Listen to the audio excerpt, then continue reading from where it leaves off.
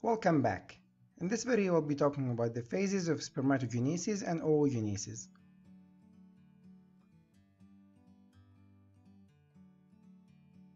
Right after birth, the primary oocyte is going to have full chromosomes, so it's a diploid, and it's going to arrest in prophase of meiosis 1.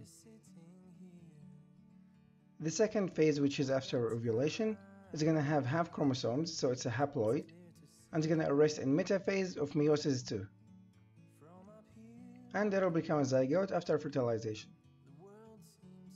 So remember, primary oocyte, which is number 1, have meiosis 1 and full chromosomes. Secondary oocyte, which is number 2, has half chromosomes and in meiosis 2.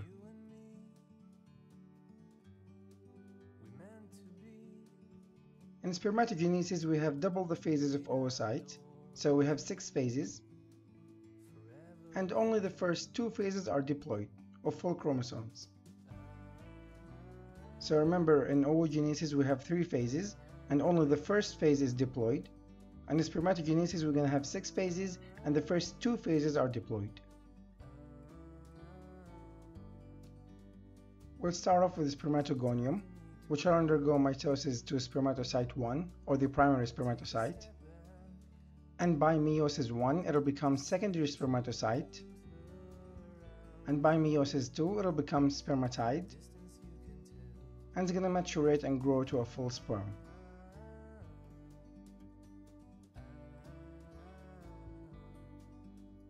If you understood all the point well, you should be able to answer this question. So what's the generic phase of the ova right before we miss the sperm? So we're talking about ovulation, which is the secondary oocyte. And when does the sperm become haploid?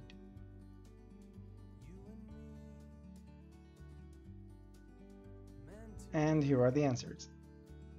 If you guys have any other mnemonics or important information about oogenesis and spermatogenesis, leave them in the comment section below so other people can read them and also benefit from them.